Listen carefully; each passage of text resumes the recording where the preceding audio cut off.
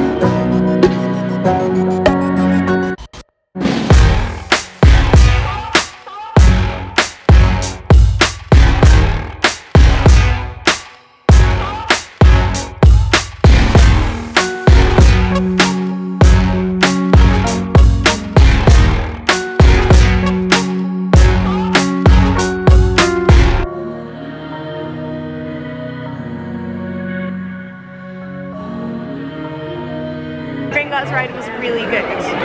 It was advertised as a 15-minute wait. I think we waited about 45 minutes. But so far my mum and I are not particularly impressed with like the disability access. We've been largely ignored so far, and it's been quite difficult, hasn't it? Like with the scooter and the disability access, like she couldn't queue in the scooter. She had to leave the scooter outside and then queue in a wheelchair. But like the line was almost even too small for a wheelchair. Yeah. Like we were really struggling to go round. And then at certain points you have to get lifts and stuff like that, but there's no like staff to kind of help you out. No, and also when you come back and you collect your ECV, if you're on your own, it's difficult because then you've got to determine the wheelchair yourself. Oh yeah, if you were a disabled person coming by yourself, you wouldn't be able to do it. And also the fact in Gringotts you don't get to, if you were a disabled person fully, you know, and you're wheelchair bound all the time, you wouldn't be able to actually see the things that are there. Well, you wouldn't be able to, yeah. You weren't able to see like the videos and stuff because you were at the back of the room. Yeah, it's been tough. I think he's gonna breathe fire again. Going into the magical menagerie. I do love these little hippos with their tongues. That's kind of adorable. Let's see what's in here.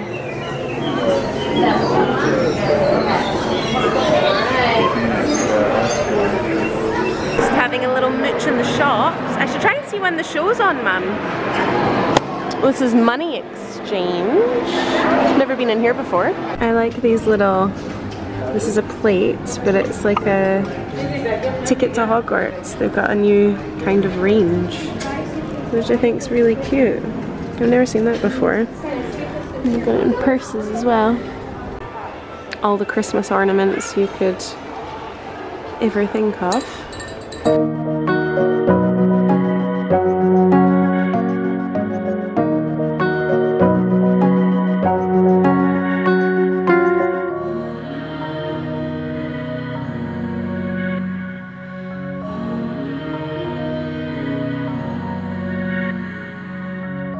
I do really like this bag. This is cute.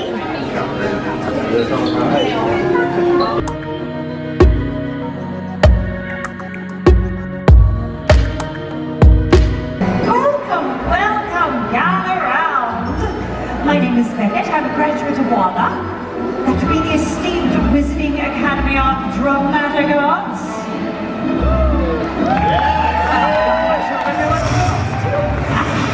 That would be my fellow performers now. Come on, introduce yourselves. Virginia, Molly Bird, Samuel. Hello, I'm Sam. And Darby. Very nice, thank you. Look at this attractive and obviously perceptive crowd. This is the perfect place for us to hone our craft. Let's finish getting ready. Let's. We're ready. Well, what story are we telling? Got it.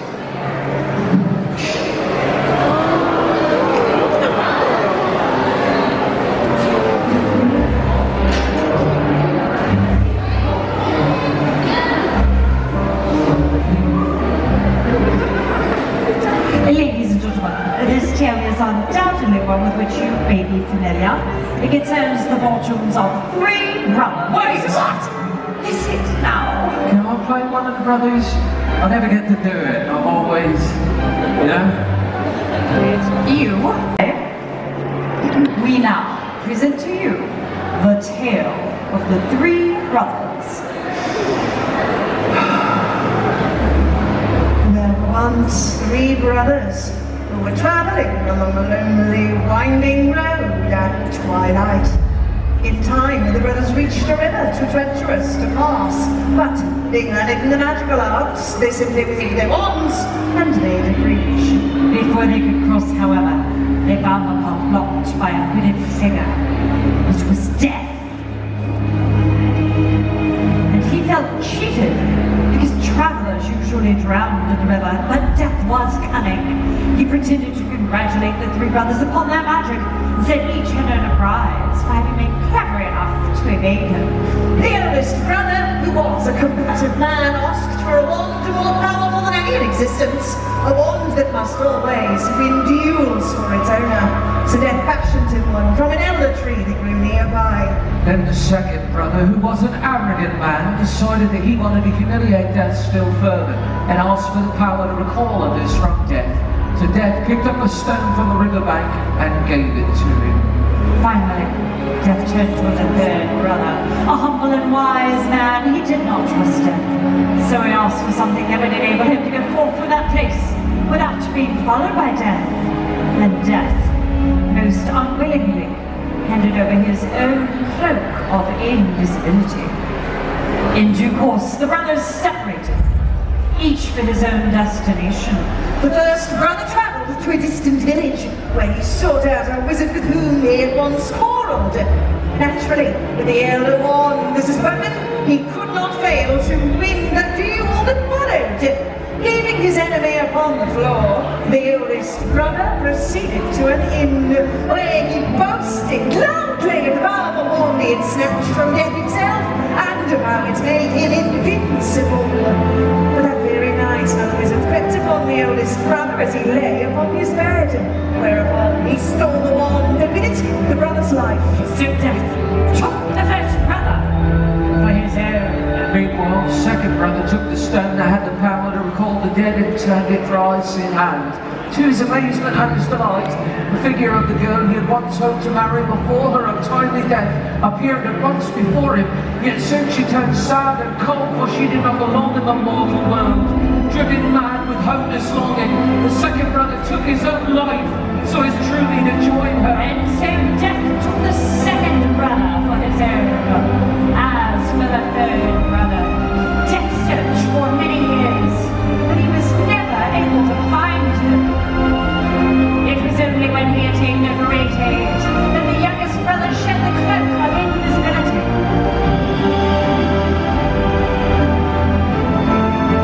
And gave it to his son.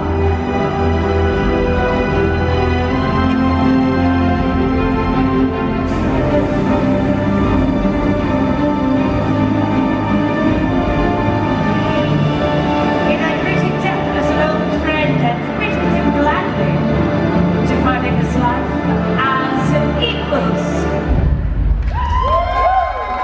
Look at that, the sun is back after 2 days of rain.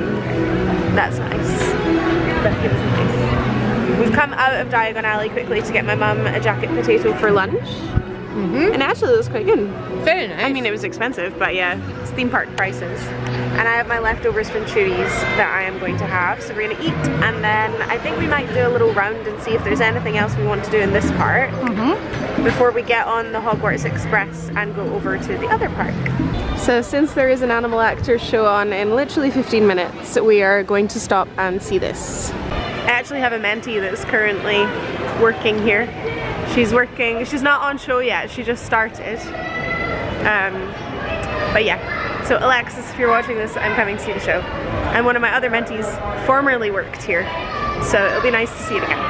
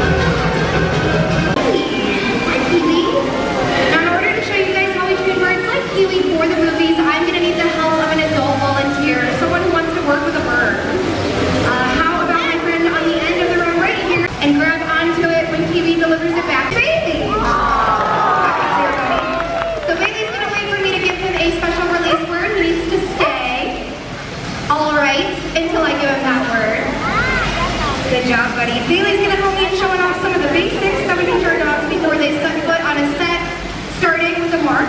Just like human actors or animal actors need to know exactly where to go when they are on a set, so no matter where I place this on the stage, Bailey should know exactly where he's going. Straight to it. Good job, buddy. So moving into some more basics, the stay is really important for our dogs. Back on your mark.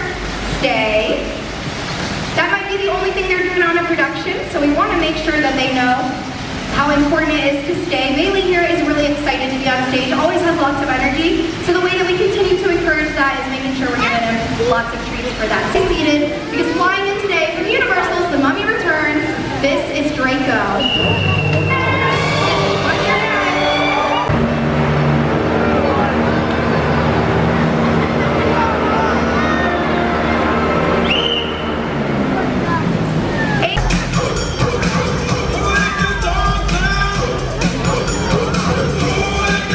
Actors is always a cute show. It makes me miss my doggy. I miss Whiskey.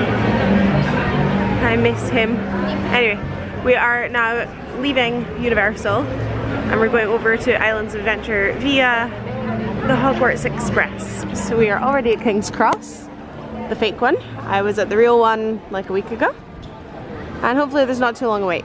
So this is exactly what I mean about the disability stuff not making any sense. So we came up in the lift and the person outside was like, okay, the scooter doesn't fit through the line, but it will be there for you when you're about to get on the train.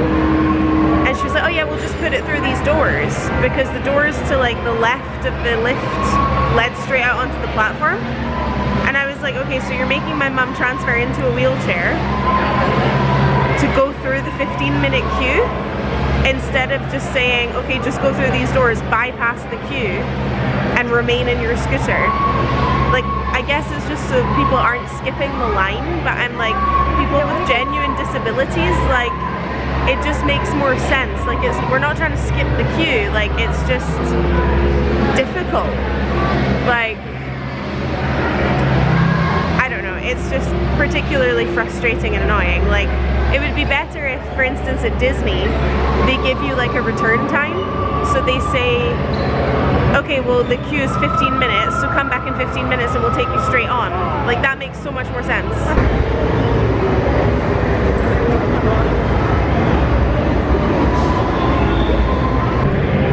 About to get on the Hogwarts Express. This lighting is terrible. You're not allowed to film on on the train, so I will see you guys on the other side.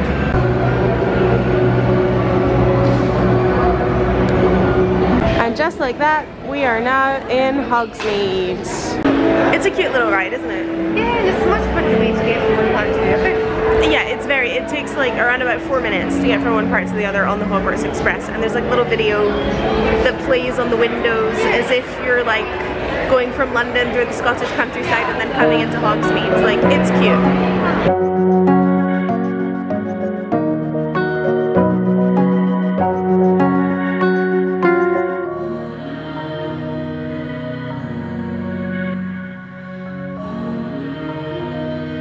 Wait time for Harry Potter and the Forbidden Journey, which is the ride in the castle right now, is 50 minutes, so we're gonna wait.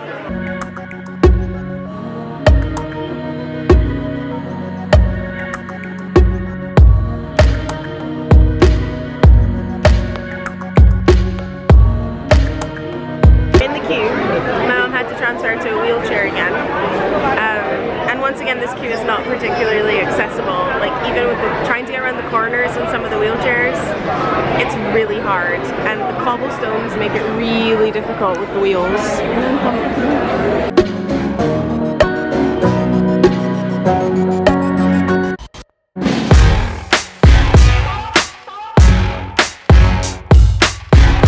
So I left my mum chilling in the sun while I went into the gift shop, and I think she's enjoying herself, sunning herself. Look at that. So what did you think of the Harry Potter and the Forbidden Journey? I enjoyed it. Sorry, there's like people screaming. For anybody that's there in a wheelchair, because Yeah. there's too many steep areas.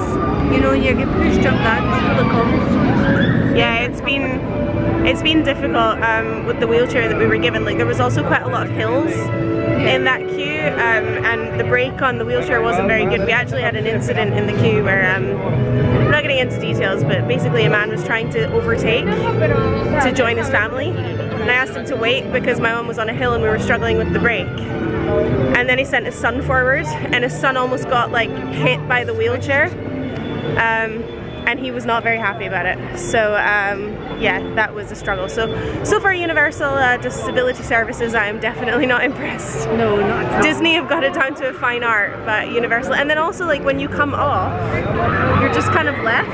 Yeah, there's Like no other, direction. let's go to the left one. Like other park guests have had to hold open doors and stuff for us to help us through doors to get to like lifts, because there's just there's no staff members there, and then the door that we tried to get through, like the wheelchair would barely fit. So, and given that those rides are built like 10 years ago, not even, no, it's yeah, it's, if you're not doing these things with a disabled person, you obviously don't think about it, because I've certainly never thought about this stuff before, but it just kind of brings it to light. It does, you don't see A bit from more this now. perspective until you're actually in a chair, and then you see the struggles, the people that have permanent disabilities. I'm hoping mine is just fleeting, but We'll see. permanently in a chair is the best thing. Yeah, it's difficult. But anyway, we're not going to let it ruin the day. It's beautiful and sunny. My little lizard mother is happy because she's recharged in the sun a little bit. So we're going to have a walk, have a snack, have a mooch, and continue on. Jurassic Park River Adventure is one of my favorite rides in Orlando, but we're not going to be doing it today. I do not want to queue again, and also I don't particularly want to be soaking wet. It's lovely weather now, but I know in like 2 hours it's going to be cold again. And I'll show you how wet you get. Mother sunning herself again.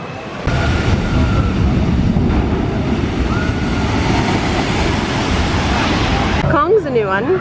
That wasn't built when I was last here. I don't know what it is though. What is it? Is it a roller coaster? I just said I was in the mood for a slushie, and look what appears. Amazing. I have my slushie.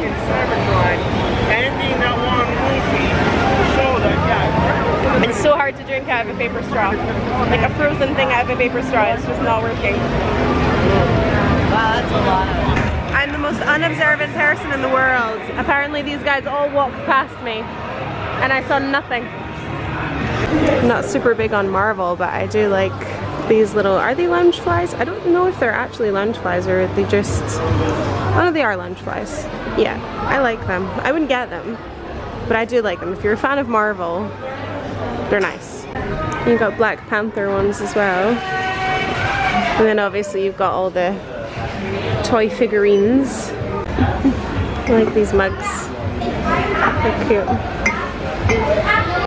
I used to like Marvel a lot more than I like it now. I feel like overwhelmed with all the Marvel stuff now because there's now all the Disney Plus TV shows. Yeah. There's the Disney Plus TV shows, there's the movies, there's just so much to keep up with. Like, I haven't watched Loki yet. I don't know. It's like you have to watch all of them to fully understand and appreciate it, but... More loungeflies over here. We've got Loki. 2 different Loki loungeflies here. See this? This is cool. Hang on. So you got this, and it's a magnet. Yeah, you do it. And you throw it on. Wait, let me film you from behind, and then you'll see it. Okay, go. Go, go, go. God's sake, Mum. That was, you need to try and throw it with like the hands on it. All right. There you go. Ready? Try again. You're like yeeting it. You're trying to knock him out. Right, let me see. You're trying to like do it softly. There you go. Almost. This is a ride I would never be caught dead on. Not a chance. Harry Potter lunge flies. I like the Honeydukes one. Oh, I never saw that. I like this one. It's got all the That's good. treats on it. Okay, these treats look really nice. Oh my goodness. I'm trying to save myself because we're going to go to Voodoo Donuts on the way out. This ride used to be like a walkthrough attraction and we quite liked it, but I think it's closed now. Yeah, I feel like this is kind of wasted real estate at the moment. Like, it takes up such a big area. I bet Universal has plans for it. I think they'll have plans. We are going to leave Islands of Adventure now. I know we only did 2 rides today. 3 if you count the Hogwarts Express. But yeah, it's extremely busy. It's really hard with the scooter. And I don't think I said to the vlog, but at one point we were coming out of the shops and my mum needed to get down an exit ramp and people were blocking the exit ramp because they were taking photos with Captain America. Which is fine, like if they're queuing there, that's fine, it's not a problem. And we did wait for a little bit and then we said excuse me so my mum could get through. And the staff member was taking photos of someone and he literally was like, no ma'am, no ma'am. And we're like, this is the accessibility point for disabled people to be able to move, and you're, I don't know. You're saying no, but I didn't take no for an answer. Yeah, you just kept going. Yeah, and I don't blame you, because it just makes a disabled person feel like a complete and utter inconvenience. Yeah. And that they're an afterthought, and that should not be the case. Like, for me, I think it should have been, the staff member should have seen a disabled person and gone, let's halt the photos for a minute, let's make sure you can get by, and then we will resume the photos. But we had let them take quite a few photographs. Yeah, we'd already waited. Yeah, yeah, it was the same people. It was the same people the whole time. So it wasn't as if we'd tried to go through somebody and stop the photographs from being taken. You know, they'd taken multiple photographs. And then he moved, so when he moved closer, I decided to move, and he's like, no ma'am, no ma'am. I was like, well, sorry, I'm going. Yeah, it has been a little bit of a struggle. I think if we hadn't gone to Disney first, we might have just been like, oh, this is just what you do. But I think because we have gone to Disney and we've seen how much better it can be done. Like I said when we were queuing for the Hogwarts Express, like, I'm not fussed about waiting in the queue. It's not like we want to skip the lines. No. It's like, if we can't take the ECB in, can you give us a return time? Like, just tell it. Like, if we have to go away for an hour and come back in an hour, fine, we'll do it. But when I'm bumping my mum over literal cobblestones and she has discs out in her spine and we're on a hill and I'm struggling to push her up and around corners, like, it just makes the day so incredibly frustrating. The thing is, when we got to the point we were going to, the ECB was sitting there. So why couldn't they take us through and just halt us there until it was our time to go on it? Yeah, just to make it easier. It almost felt like they made us go in the wheelchair just to be like, and you also have to queue. It was almost like they were making a point. But that's okay, instead of being like, we don't mind queuing, but it would have been less I don't want to use the word degrading, but it would have been less it would have been more comfortable and easier and more respectful if you just said, okay, you come through this way on the ECV and now we're going to wait for 10 minutes because that's how long it would take you to queue, and then you can get on. Yes, that would have been smoother, like more accessible, everything, rather than being like, okay, park the ECV here on this side of the door, we'll move it to the other side of the door for you, but in the meantime you need to get out into a wheelchair, get pushed around for 10 minutes to get back to the same exact space, to get back into your ECV. And then you have to take the wheelchair back. And then I have to take the wheelchair back. Yeah, like there's no staff members who have been like, okay, now we'll take it for you. It's like I now have to, like, yeah, it's just. Take it back.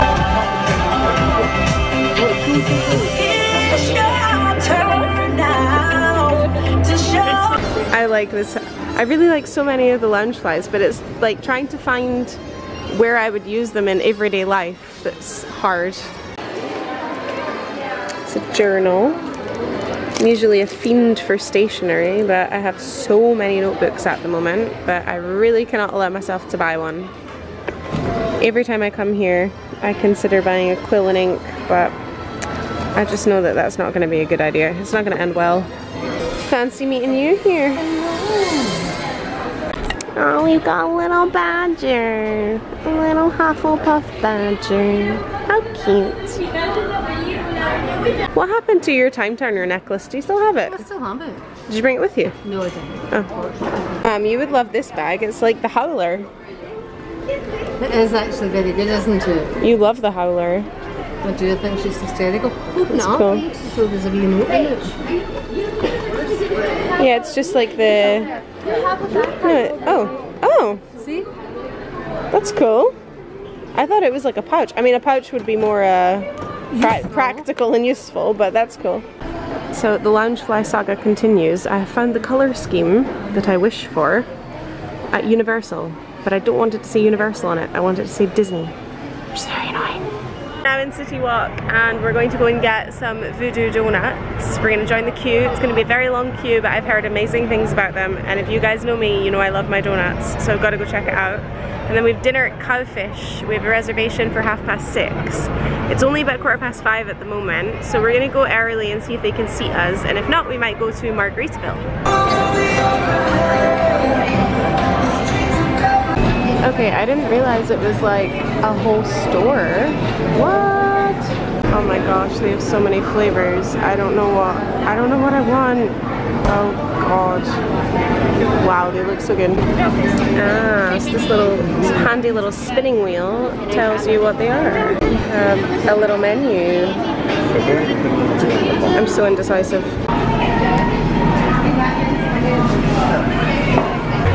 Come into Margaritaville. My mom has the spiciest marg I think I've ever seen. Just had a couple of margaritas in Margaritaville. I don't know if I filmed them. My mom had a spicy marg and I had a mango marg, and they were very nice. My mom has gone into the store to get something for her friend, and then it will be time for our reservations. And I'm very excited because Cowfish is supposed to be very good.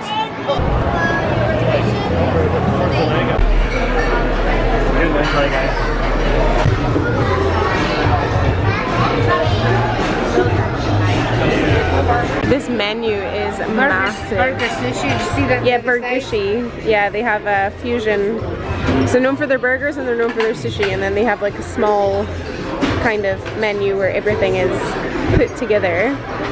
But the one I saw for you, Mum, it was something to do with, it was like jalapeno, yeah, the jalapeno popper showstopper. Beef burger, jalapeno infused cheese, jalapeno bacon, fried jalapenos, jalapeno alioli, lettuce, tomato, and fresh sliced jalapenos, which I think is most likely what you're going to be going for.